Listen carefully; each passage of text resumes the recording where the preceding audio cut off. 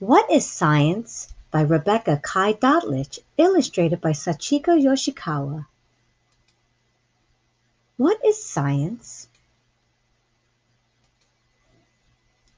What is science? So many things. The study of stars and Saturn's rings.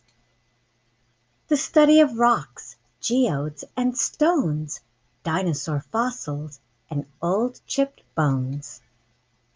The study of soil, of oil and gas, of sea and sky, of seed and grass, of wind and hurricanes that blow, volcanoes, tornadoes, earthquakes, and snow. What is science? The study of trees, of butterflies and honeybees, glaciers, geysers, clay and sand, mighty mountains and rolling land, the power of trains, of planes that soar.